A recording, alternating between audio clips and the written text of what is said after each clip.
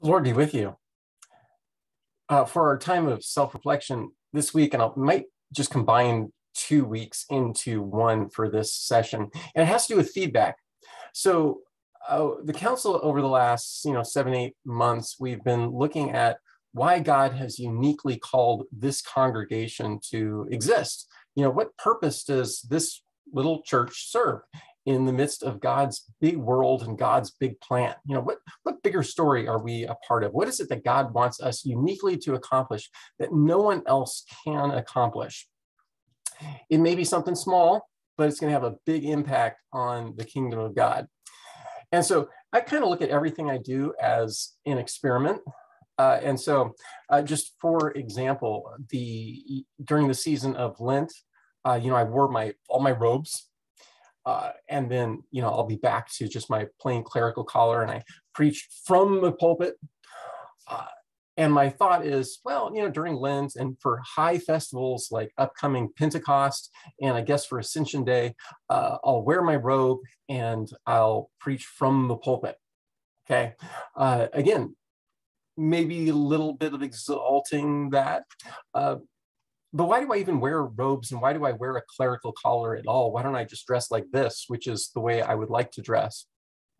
And so one bit of feedback has greatly influenced me, because it wasn't just I like, or I'm used to, or I want, because then I'm just competing for, that person wants and that person likes and that person doesn't like. And I can't win that battle. But one person came up to me and said, when I dress like this in a collared shirt, I think she called it a golf shirt. I don't golf. Yeah. So she said, and I paraphrase, when we come to worship, we come to hear the word of God, not a speech.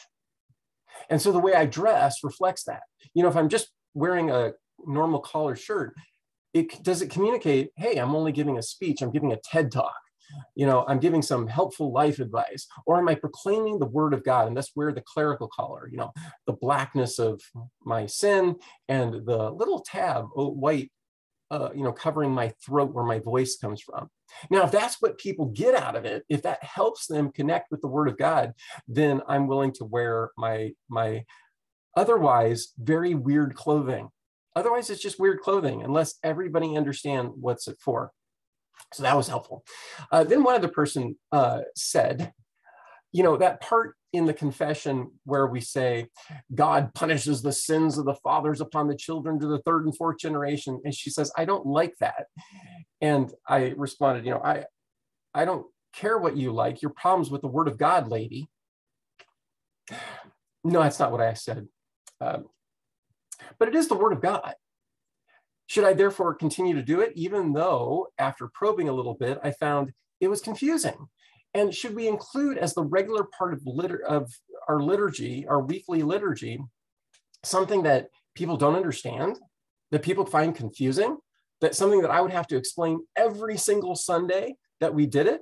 And I thought, what? It's not the biggest part of it. So for right now, I'm experimenting with just having the 10 Commandments, which I'm really, really excited about, because we have all 6 chief parts of the catechism in our worship service. I think that's awesome. So that was helpful feedback. Then here's another bit of feedback. And this came from my godson. He took communion for the first time, not at our church. And here's what he said when he was receiving communion for the first time. When pastor gave me the communion wafer, he gave me a really big piece, and I couldn't fit it in my mouth without choking. It took a bit of effort. I also got to drink from the common cup. That was interesting. I thought this was helpful feedback from a young one, because what I don't want to happen during the Lord's Supper is for somebody to be thinking about something other than eating and drinking Jesus' body and blood for all the benefits that Jesus' body and blood gives to us, right? Right? Because the whole point in all of this experimentation, if you will, is to connect people with God, for them to engage with God and with each other, to experience God and God's presence, right? That's the whole purpose. And so, again, one of the biggest pieces of feedback I have is from our Bible studies. One person said, that for the first time in their lives, they're reading the Word of God and studying it and talking about the Word of God and engaging with God and experiencing God for the first time in their lives. And again, that is the point. It's not just I like, I want, I'm used to, but how do we connect people to the living and gracious God, right?